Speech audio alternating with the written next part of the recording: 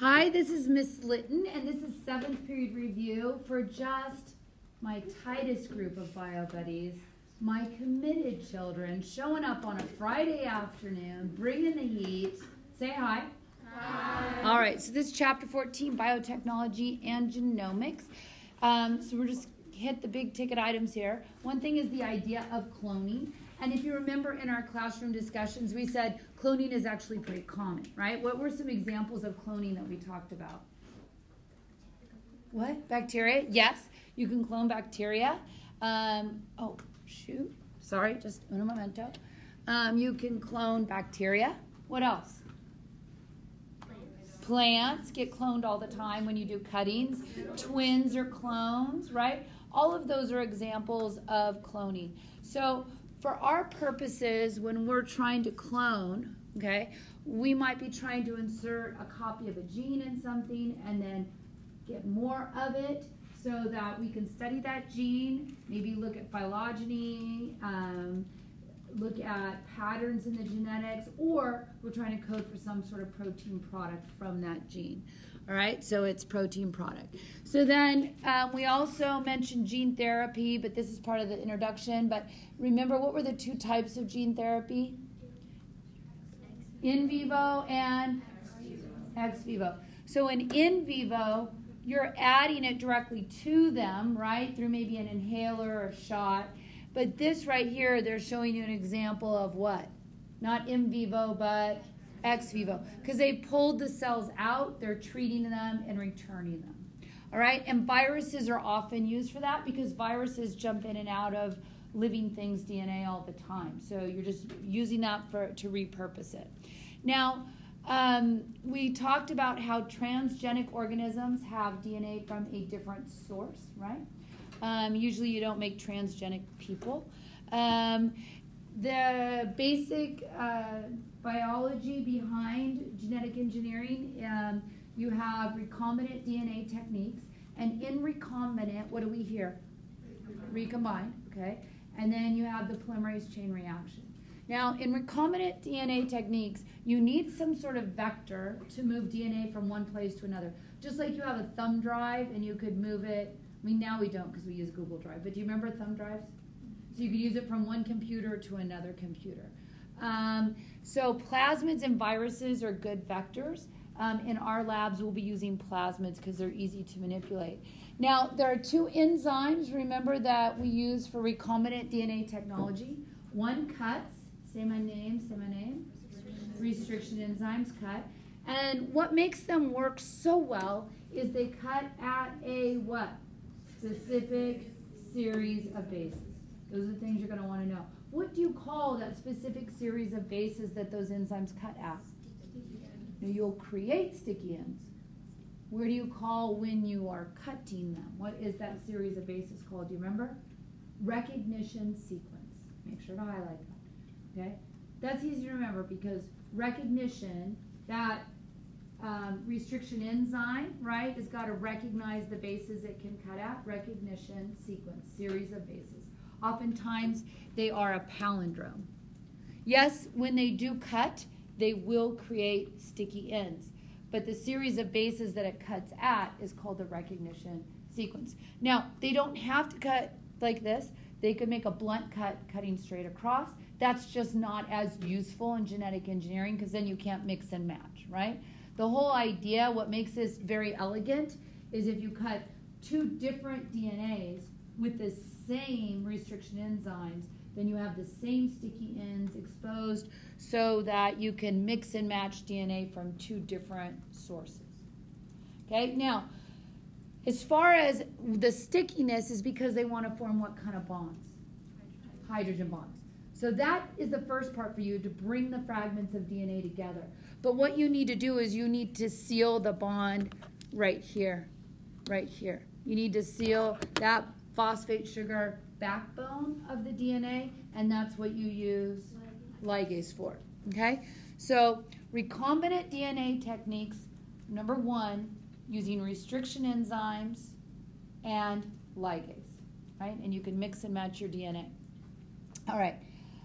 What would be the purpose of that? Well, you may want to cut open a plasmid with a restriction enzyme and put a human gene in there, seal it with ligase, put that plasmid into your bacterial cell, have that bacterial cell make clones of itself, and then you can either harvest the DNA for study, or you could harvest the product, which would be more likely. Because if I just wanted more DNA, what's the other recombinant DNA technique I could do? I could do the what? Polymerase chain reaction if I just want more DNA.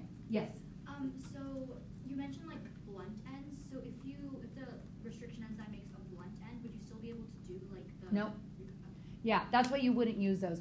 The only reason you would do a blunt end cut is if you were just trying to break DNA up into sections that you were going to do gel electrophoresis on, right? You weren't trying to mix and match. You were just cutting it into sections or something. Okay? All right. One thing we mentioned, though, if you're going to use a prokaryotic cell to express a eukaryotic gene, we have to consider the way they express and work within those limits, right? So one of the things we said is bacterial cells in their DNA, they do not have any introns. So our genes, remember how much of our genes are full of introns? Do you remember that stat? It's like 95% introns, right? Within a single gene. Like you're saying, this is my gene. 95% of his introns, and we have to cut those out during what kind of control? Post-transcriptional control, right? They don't do that. So you've got to give them a clean copy, no introns in whatever gene that you give them, okay? A strategy for doing that clean copy, okay, is to use reverse transcriptase. Who has reverse transcriptase? Where did that originate? Yeah, retroviruses. So they already have this, they don't have cells, but they already have the machinery to take RNA and reverse it, right, back into DNA and can insert it in a host. So what you use is use that enzyme, just like we're using all these other enzymes we got from living things, and make a clean copy of DNA minus the introns. And then, last but not least, you need a vector to get it in there, and it needs to be able to get in a spot where you have regulatory regions where you can turn that gene on. So you got to get it in the middle of a what? How do prokaryotic cells control their genes? Yeah, through operon. So you've got to get it in the middle of an operon. Good. All right.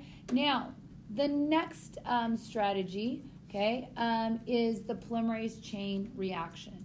So this purpose of doing this, and the machine you do it in is called a thermocycler. The purpose of this is to get more copies of the DNA that you have. And it's basically a DNA photocopy machine in the sense that the thermocycler, it's cycling through hot and cold temperatures. When you elevate the temperature that the DNA is in, what will it tend to do when you elevate it? Yeah, do what helicase does, unwind and unzip, right? It denatures. It brings them from being double-stranded to what? Single-stranded. And as long as you have added in a primer, now, not primase, not the enzyme, okay? But the primers you want, you have multiple copies, fragment primers, that will go to where you want the DNA polymerase 3 to start working. So you have primers, so they'll anneal to wherever they're complementary, right? And then the DNA polymerase 3 can work off that primer to make complementary on both strands you've just created. Okay, when you are done, you have just doubled your DNA.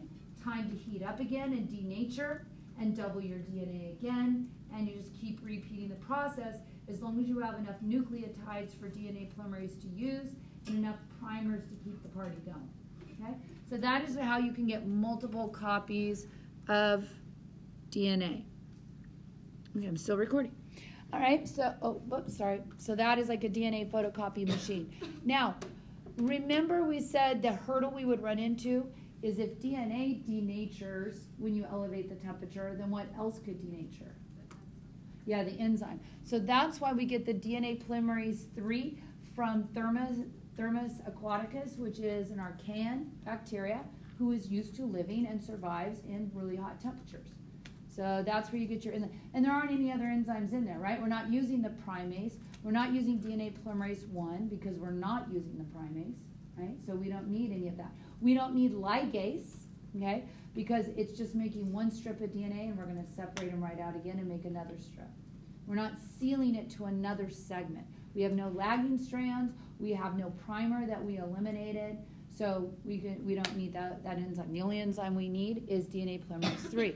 Now, what can we do with these copies of DNA? Well, we can compare that DNA and look at evolutionary history, the phylogeny of organisms. We can identify disease. We can identify cancer. We can play who's your daddy. We can play who's the murderer. There are multiple things we can do with that DNA if we have multiple copies of it. And one of the tools you use is gel electrophoresis, because gel electrophoresis will sort DNA according to size. And the premise is this. We circle back around and grab our recombinant DNA techniques that we discussed earlier. And the idea is if you have similar DNA or identical DNA because you are the same individual, the perpetrator, whatever it is you're looking for, then the restriction enzymes will cut your that DNA and whatever you're analyzing DNA in the same places, right? Because it will have the same what? Where do the restriction enzymes cut? We'll have the same recognition sequences in the same places. So when you cut that DNA, you'll get the same size fragments. Then all you need to do is find out what size fragments do I have. So you load those DNAs into gels. Gels are very thin, expensive gelatin. Small samples into the well holes. You turn on an electric current. The DNA that is in there, because it's cut, is going to be negatively charged. So you just need to make sure this is the positive end and this is the negative end. And the DNA will move itself through the gel. And the idea is a gelatin is a sugar forest, basically, and that smaller pieces of DNA would be able to move what? Faster than larger pieces of DNA. So they're going to move. You know, if you have something that's 1,000 base pairs long, it's going to move as fast as another fragment that's 1,000 base pairs long. It's going to move faster than if you have 1,200 base pairs, right? You with me on that? 1,000 base pairs will move farther down in the gel than one with 1,200, and one that's 4,000 base pairs will move what? Much slower. So what you end up getting are these banding patterns. And then you can look for similarities in those banding patterns to determine relatedness. Okay? And that is what you would call DNA profiling. That is a fingerprint you cannot get rid of.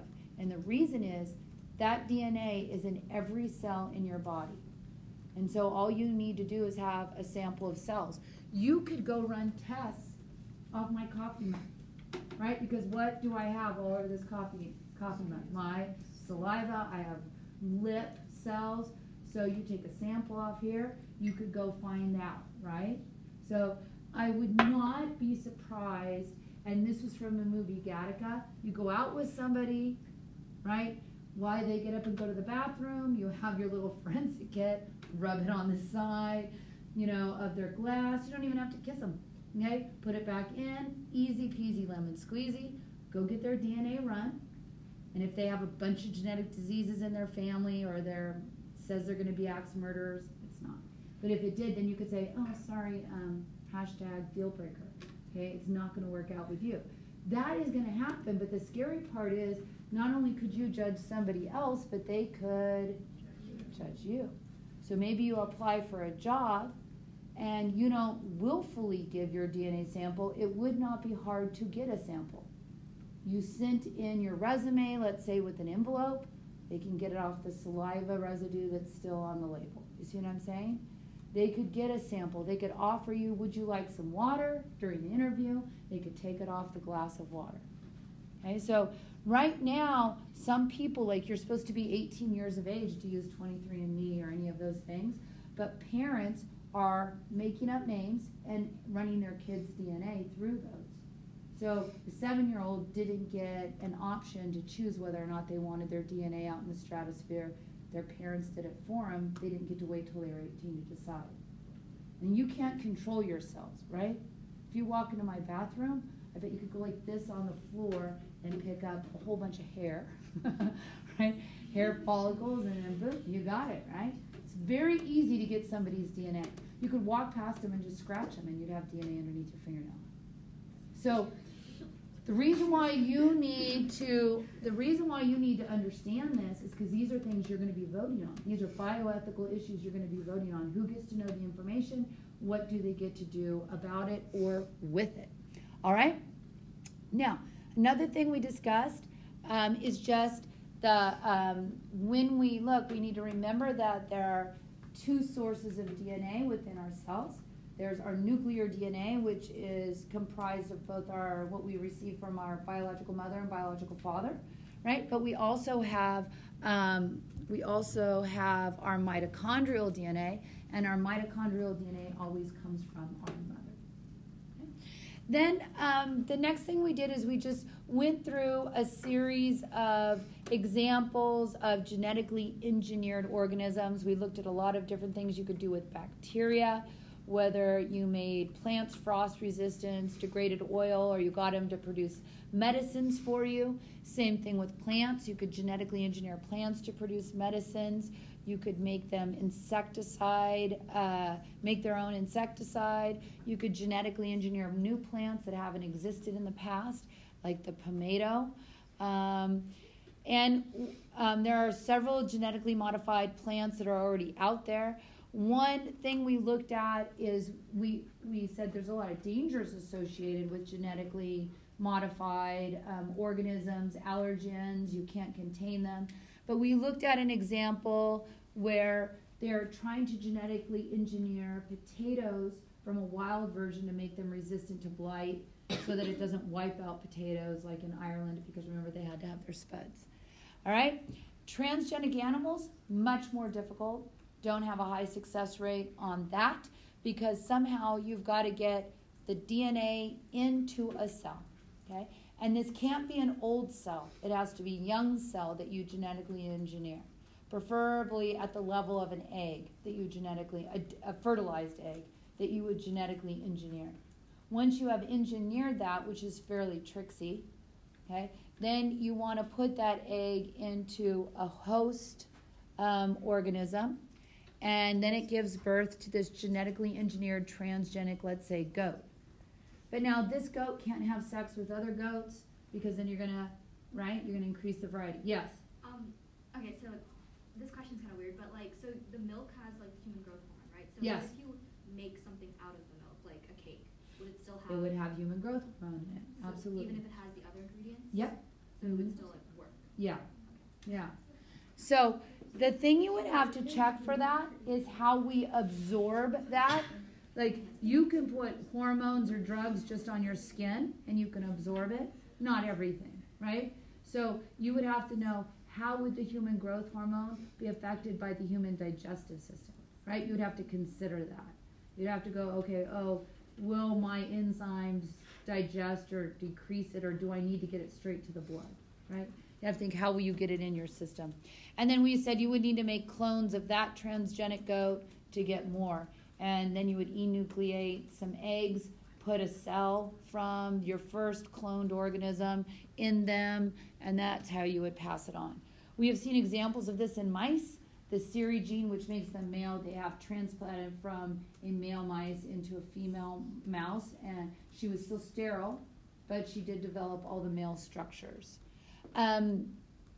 Okay, then we already talked about gene therapy, so I'm just going to put those there in case you want to pause and take a quick look at that. All right, but then we got into genomics. And basically in genomics, yes? For the Siri gene, where is it located? On the Y chromosome. On the Y chromosome. Yeah, that's what makes males male. If you took a zygote and removed the Siri gene, you would have that individual would develop as a Turner syndrome. So if you had a double X with the Siri gene, is it possible Still for the male. Siri gene to be on the X? Yeah, literally you could put it anywhere. Okay. Yeah, and it's going to get transcribed and translated. What would be really weird is to put it on one of the X, because we're mosaic, so some parts might be male, some female. I'm just throwing it out. Okay, so we talked about a lot of things with genomics, a lot of different things about genomics. So let's just tag some. One, we said they were trying to just straight up sequence the DNA. Thought that would be the be-all, end-all, is just having the sequence. So that was first, okay? Then came ideas of the looking at differences between humans. I mean, you could compare us to other organisms, but then you could compare humans. As I look around the room at all the beautiful people in this room, we all look a little bit different from each other, right? So what genes are different amongst us to cause these differences? And that's when we started talking about the single nucleotide polymorphisms. And we said, of those single nucleotide polymorphisms, which is most of our differences, it could be a what? Silent. Could cause no difference between us. It could cause a variation that's not harmful, okay? It could cause a nonsense mutation where all of a sudden you have a what? Stop codon. Or a missense mutation where you have the wrong amino acid, which doesn't have to end badly if it acts and folds the protein in the same way. Okay? Then we said, okay, so these are single nucleotide polymorphisms. This could be, let's say, in a gene, per se. But then we said there are areas outside of the gene, intergenic region, right? So when somebody identifies something as a gene, you are saying it is a gene because it codes for mRNA and because you can use that mRNA to build a what? Yeah. When you look on your DNA, remember how much of our DNA is actually genes that we express? 1%, okay? So of our human genome, only 1% is actually expressed as a what? Protein. So everybody else is like, what's all the rest? You know, bad housekeeping, which is true. We are bad housekeepers when it comes to our DNA. They could be failed attempts at evolution. They could be mistakes. There are spaces between genes called intergenic. Then there are spaces within a gene. What do we call the ones within a gene? Intragenic. Okay? And then we have to come to the realization that we maybe need to shift our paradigm about the central dogma. And the central dogma says DNA codes for RNA, use the RNA to build a protein. We need to shift our paradigm because maybe some of these things, intragenic, intergenic, are control or regulatory. Or maybe the purpose of that DNA is to code for some type of RNA. It could be small nuclear RNA. It could be interfering RNA. Any kind of RNA that impacts what we call genes, right? The end product may not be a protein. The end product may be purposefully an RNA. But our ideas of a gene are limited to things that code for a protein. Or maybe it codes, when we talk about proteins too, we need to think about the importance of how proteins are what? Folded into functionality. And anything that affects that would be critical. Yes? So in intergenic regions, like, would that be where, like, I guess, would that be considered like the genes that code, or the DNA that codes for rRNA? Because rRNA isn't mRNA. So. Right, exactly. Good pull. I love it. Yeah. So there are repeating units in there. They look like they do nothing. It may just contribute to the structure of the chromosome. Remember when we talked about telomeres? And every single time your DNA replicates, your telomeres get a little bit shorter unless you have a problem with telomerase and you keep adding, and then you're probably going to have cancer, right? So we just need to be aware that some of these single nuclear polymorphisms, they could be in the gene, right, intragenic, or outside of the gene, intergenic, and maybe regulatory. Okay, and then we kind of looked at, okay, you know, we got all these jumping genes, things in the gene, things in between the gene. We've got duplications, and here's this little bit that we express. Okay, then we leveled up to some newer DNA biotechnology, and we started talking about CRISPR. Now, the part of CRISPR that is the same as what we've discussed before is basically when you look at Cas9, Cas9 is still a what? scissor.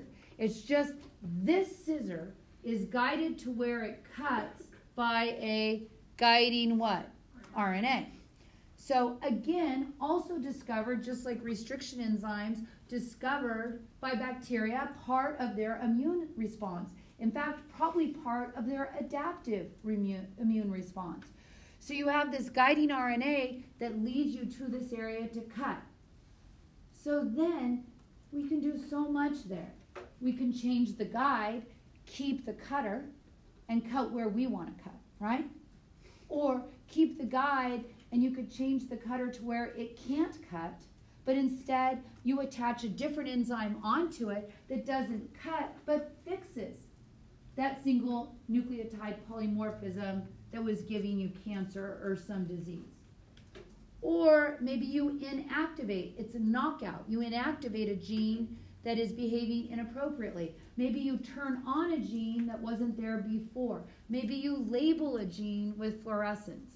Basically, this is the CRISPR is something that can give us a guide to manipulating our DNA, which is not something we readily could do before, right? We just could not access that to regulate it, to change it. And again, huge bioethical issues around that. Who gets to know, who gets to do this? What do they get to produce? How is it released, into the world? How could we contain it or control it? What's bioethically right and wrong on that? So those are all things that need to be explored. Also, and I already talked about this, revisiting the central dogma when we talked about this before. I talked about the genetic profile where literally people can make these assays where they have all the human DNA, single-stranded, and on one microscope slide. Take your DNA, single-stranded, cut it up, see where it binds. Where it binds, I can tell you what genes you have. I can tell you what diseases you might get or not get, right? Just like that. But all of these things, if you remember, I was telling you, a lot of this is leading to personalized medicine. And probably a lot of research is going to be underneath the umbrella of that, but could people be using it for evil too? Yes. That's why you need to be scientifically literate so you can vote on these things. Yes? So for like this slide, so how are they finding out if you have the mutation or not? Is it because like there's the... Okay, so this is how I would say. Now obviously I can't draw a slide with all of our human DNA on it, okay? And they have all these little spots of the DNA, right? So I'm just going to take one of those spots and blow it up. And basically what they would have there is they'd have some single-stranded DNA, okay? Maybe it goes A, T, G, C, G, C, A, right? Let's say that's a gene that causes cystic fibrosis.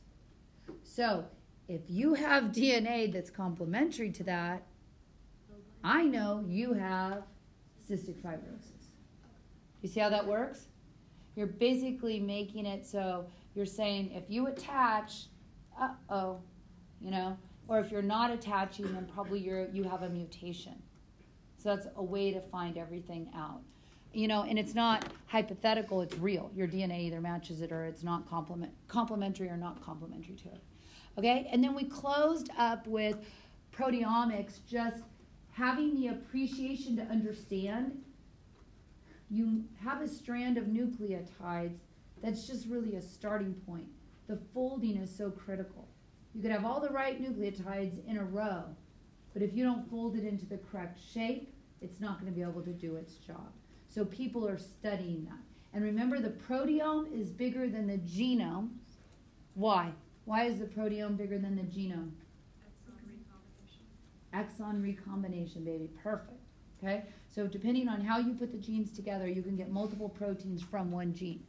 Bioinformatics, which sounds like stupid when you just say, oh, it's using a computer to study genomes. Okay. It is using like supercomputers to study genomes. It is comparing and contrasting DNA. It's finding out what you have and what that can cause. So that is a whole field to study as well. And then our expansion of genomics is we know genes code for proteins. We know there are sections of DNA that interrupt and separate genes and the proteins that encode and adhere to that DNA. We have to look at what is controlling this entire process. And then I think that was it. I had some practice questions, though, that I didn't get to, I think, in 5th period. Starting here, if you would like to do them, it starts right here. Right here. You can log in. And I will show the questions up on the board as well. Log in as whatever nickname you would like to log in as.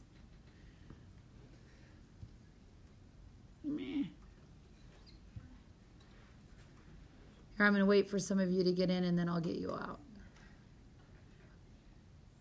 You ready? Okay, there you go.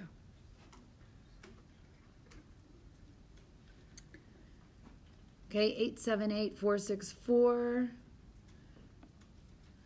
I'm going to start. Still 878-464, and I'm going to show the question. So at home you can look at it as well. And then if you want to pause it to answer it, because I'm going to pause this just for a minute. Here is question number 2.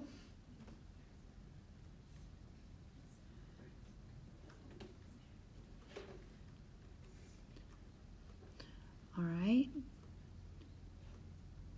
I hope it isn't late Sunday night when you're watching this. I hope you've studied earlier than late Sunday night. All right. I'm going to go back to question 1, and I'm going to stop it. Okay. Sorry if I kicked you out. Which statement is true? Yes, plasmids can serve as vectors. Plasmids can carry recombinant DNA, but viruses cannot. Yes, all things can carry, plasmids and viruses are both vectors. They can both carry that recombinant DNA, because I could have genetically engineered it and then given it to that virus. Yes? So when it says vectors carry only the foreign gene, so, I know that's not true, but, what else? Oh, okay, so I'm on that one. Okay, but we understand B, yeah? C, vectors carry only the foreign gene? No. It can, remember when we watched, 2nd period, we didn't get to watch that video about the potato famine, but they were carrying just a wild type. It does that sometimes. So a foreign gene would only be from a different species altogether? Yeah. Oh, okay. Yeah. Okay, and question number 2, which of these is not needed to clone an animal? Yeah, you don't need the sperm, because to clone that animal, you're taking that cell's complete diploid cell and putting it in another organism, right?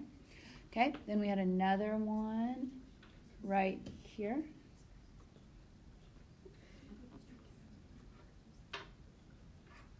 And I'm going to start that. Show question. That is question 1.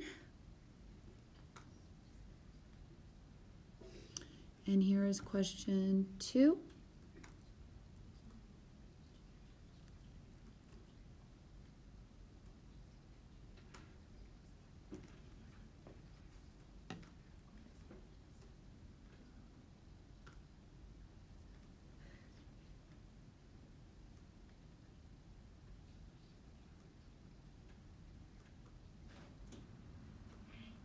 Hey friend, love you. I sent you an email, just a quick one, no big deal. Okay, all right. Good review. I hope you have a good, you can do something fun birthday weekend. Talking to Miss Fowler, you're on YouTube, by the way, you're on YouTube. Poetry projects. Poetry project? So, you were fun. Oh, I think I threw up in my mouth a little bit. No, it would be fun to read all your poetry. I started writing poetry this year. I never write poetry. Sometime maybe I will share a poem that I have written. No, it was about life. Okay, let's check it out. Gene therapy is still an investigative procedure. Yeah, you can't just go, hey, Kaiser Permanente, I would like to do my gene therapy treatment. It's not going to happen yet. It has met with some success. It has used to do other things other than the ones listed there in C. And it makes use of viruses to carry foreign genes into human cells. You know why? Because that's what viruses do. So just repurpose them to help us. Okay, question number 2. What is the benefit of using a retrovirus? It incorporates foreign gene into the host chromosome. That is what it does. Okay, it doesn't eliminate unnecessary steps. There's still a ton of steps. It doesn't prevent any other infection by viruses. Okay, you're just giving it to that person. Yes. So for the viruses, so is that why? So if you get a stomach virus or something like that, is that DNA from the Yeah, and we're going to talk about that next chapter that we didn't get. Yeah, we'll talk about that on Monday. Okay. All right. Next set. I think. Hey. Are you going? I am going. Okay. Yeah. And that is the end. But let me add here on the end potential essays. Should we do that? Okay. So one thing I would do is I might ask you, what are the steps to incorporate a human gene into a bacterium?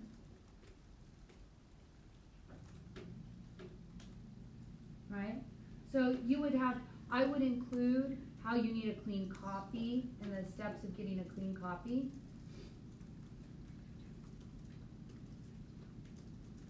I would, include the use of restriction enzymes.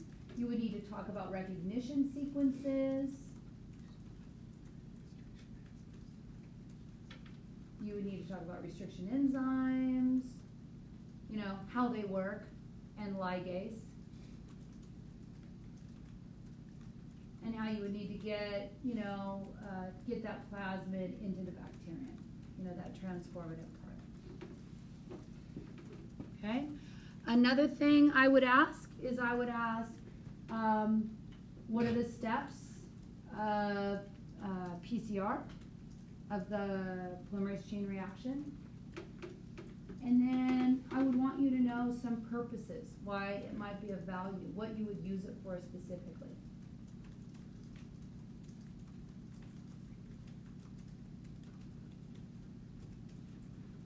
I might specifically ask a question like, how could you play Who's Your Daddy using DNA technology? And in there, you would probably need to mention the process of gel electrophoresis, yes?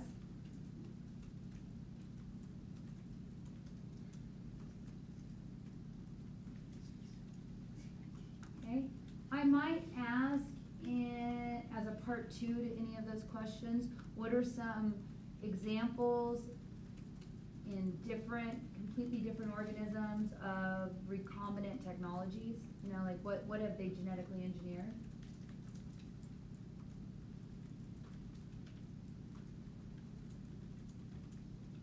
And I might ask, because CRISPR is like a big deal, to explain the steps of CRISPR and at least 3 different ways you could use it. Bozeman has a video on CRISPR. And why might we change the central dogma, or our view of the central dogma?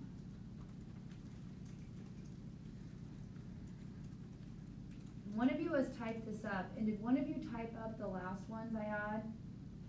Yeah, can you combine those and send them to me so I will pick from these questions that I'm actually saying?